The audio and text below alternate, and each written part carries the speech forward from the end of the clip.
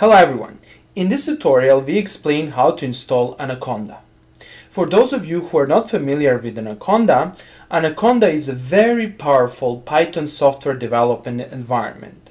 I like Anaconda a lot since it really simplifies installation of different packages, creating different environments, and I especially like Anaconda because it comes with Spyder. Spyder is a very powerful Python editor that resembles MATLAB, and you can very quickly debug Python codes and programs in Spyder. Okay, let's start with the installation process. To install Anaconda in Linux Ubuntu, you will need to perform several steps.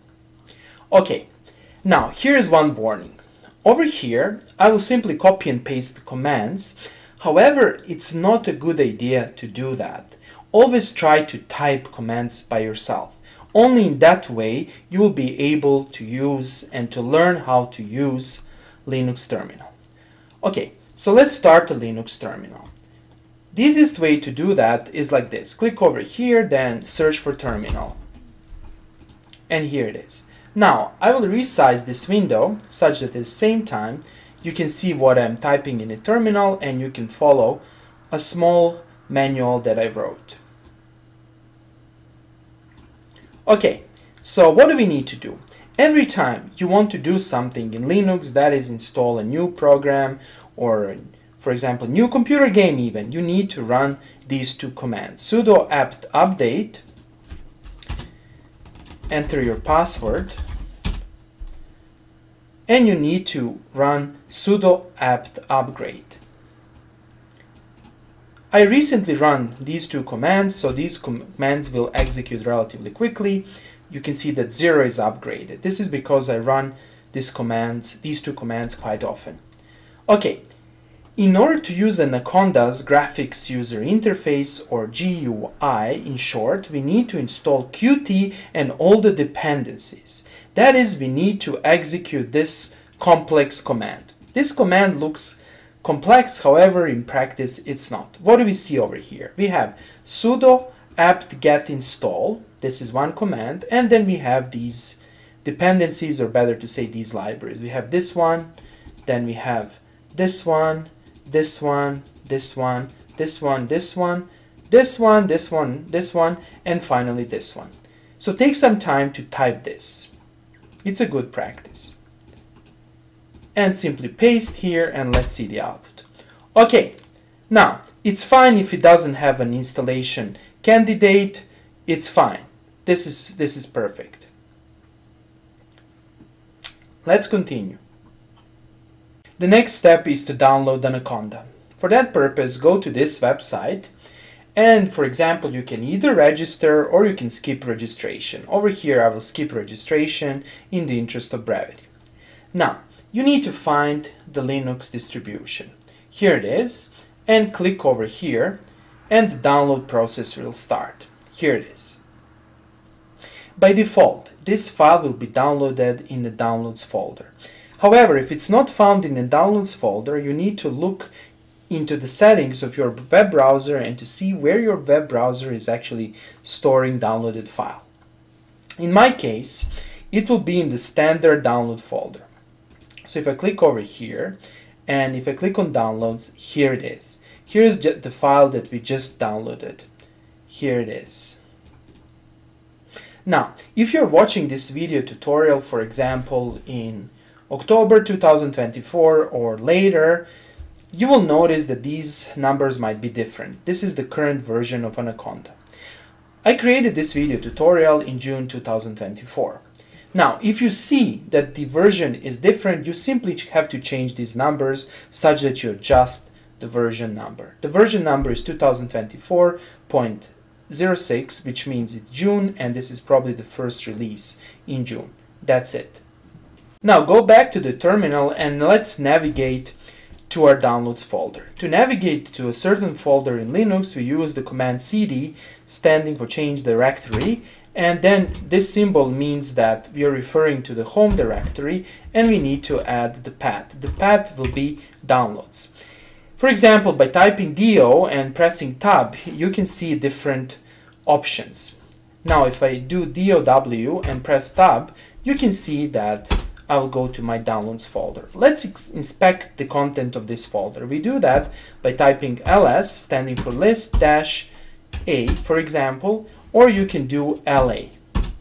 LA will give you the content of the folder with the file. So here's the file, and over here we can see the extensions. We can read and write this file, however we cannot execute this file, and we need to set the execution priorities for this file. But before we do that, let's first verify the integrity of the installer file. To do that, we need to run this command. Oops, I made an error here. Here it is. So what is this? This scasum-a256 and the name of the file. And let's see what will happen. Here you have to be patient. And if you don't see an error or something like that, this means everything is fine. Let's now set the executable permissions to the downloaded file. To do that, we need to type this command. chmod +x means that we are adding the executable permission and the name of the file. Simply as that. Now let's verify that we have proper permissions, and now you can see over here that we have x, and previously we didn't have. This means that we can execute the file. Another thing that you can do, you can also repeat this command by typing sudo and doing this. This is even better, and I suggest that you do this. And if you do this, now you will see that nothing changed, but it's always a good idea. The next step is to execute the installation file. To run the installation file in Linux, we will do this. Dot, then this backslash or reverse backslash symbol. I'm not sure is this reverse or whatever it is. However, we need to execute this. So let's do that. And this will run the installer. Press enter to continue. Now over here you can do more, and then at a certain point you will be asked to accept the terms and condition. This is basically the license. So be patient over here. Be patient, scroll all the way down. I'm trying to be very careful. And at a certain point you will be asked yes or no. And by pressing space several times, you will end at this prompt, and the installer will ask you, do you accept the license terms? Just press or type yes. Okay, now let's see what's happening over here. Over here you need to confirm the location. Just use the default location. Don't play with the location for the time being. And then let's see what will happen. This will take probably several minutes or maybe even 10 minutes depending on how fast is your computer. So be patient.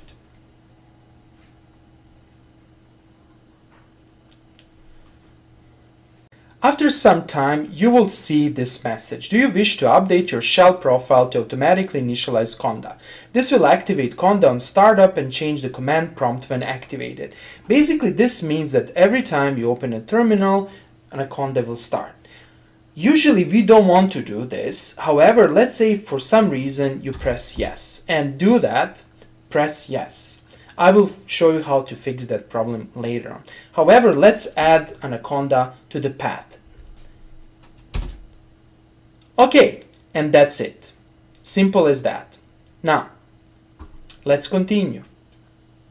Now, let's try to refresh our terminal. How do we do that? I will simply source this file. Namely, in my home folder, there is a file called .bashrc, and this file contains several lines of code that are automatically executed every time I open a terminal. So for example, if I do this, see what happens. What is this base? Base means that you're already in the Conda or Anaconda environment. The same thing happens if you just open a new terminal. You will be automatically in the base Anaconda environment. And usually we don't want to do that. This is the direct consequence of this yes. This yes actually created an additional line in our .bash rc file, which is automatically executed every time a new terminal is open, and this automatically loads Anaconda. We don't want to do that. So how to fix that? To fix that problem, you simply need to execute this command. Conda config set auto activate base false, and let's do that. Okay, nothing happens currently. This is because we still didn't refresh our terminal. We refresh our terminal by doing this, and voila, here it is. Now, every time you open a new terminal, you'll see that you're not starting Anaconda. This is very important to adjust. Let's close these two terminals for the time being. Let's open a new terminal and let's verify the installation. To verify the installation, we need to type this, conda list, and let's see what will happen. And you can see all the programs, libraries, and packages that are installed. You can see that Python is installed, etc. Okay, let's continue. The next step is basically to learn how to start Anaconda Navigator. I usually use Anaconda from a navigator, since the navigator enables you to quickly start the program you need. To do that, you will open a new terminal. Then, first of all, you will run conda activate, and you will see now that you're in the base environment, in the base Anaconda environment, and to start the Anaconda Navigator, simply run this command. And let's hope that everything will work properly. Now, here you have to be patient, and a good sign that we are seeing this window, close this, and voila, here you are. You're actually in the Anaconda Navigator. Okay, so let's do this. No, I don't want this to be shown again. And here are the programs. Here's the Jupyter, which is a very popular notebook, and here's Spyder. Let's test our Anaconda installation by running Spyder. Here's the Spyder. This is a new version of Spyder, and I like Spyder quite a lot. And here I can type some Python commands. Let's execute several Python commands just to make sure that everything is installed properly. Let's first of all see, do we have numpy. Import numpy as np. Okay, so let's try to execute this and to see, okay, we have numpy. So let's define a matrix. A is np.array, and let's specify, for example, this to be 1, 2, and this will be 3, 4. So the first row is 1, 2, the second row is 3, 4. And let's see our matrix A. Here it is. Let's define the matrix B. Similarly, numpy.array, and let's specify matrix B. Let's, for example, do something like this: 5, 6,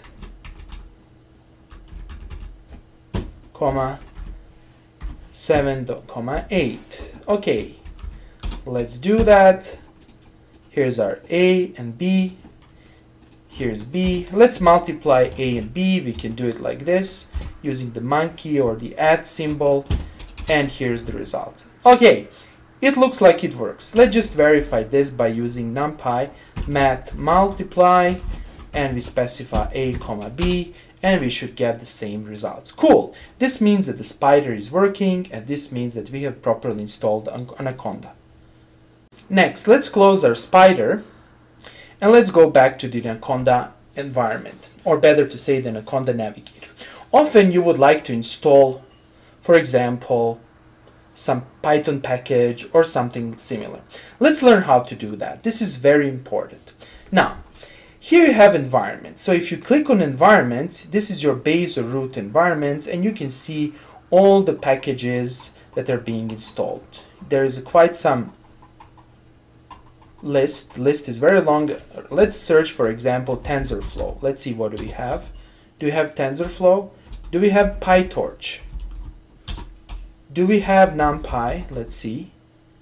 Here's NumPy. Okay, cool. But let's say we don't have NumPy, and then we want to install NumPy. To do that, simply click over here, Open Terminal. Now, be patient over here.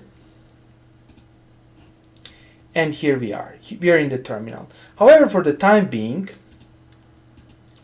let's close this terminal.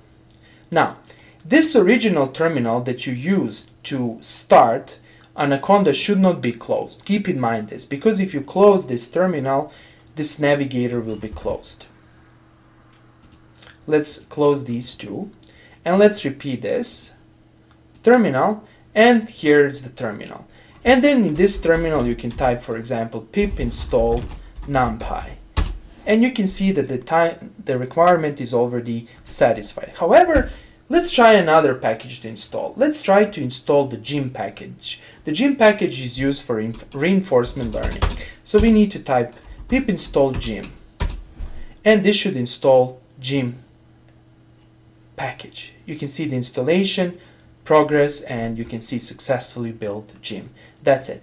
Now if you go back here and if you restart your Anaconda Navigator, you should see gym over here. Currently, if we type, we will not be able to see gym since we didn't restart Anaconda Navigator.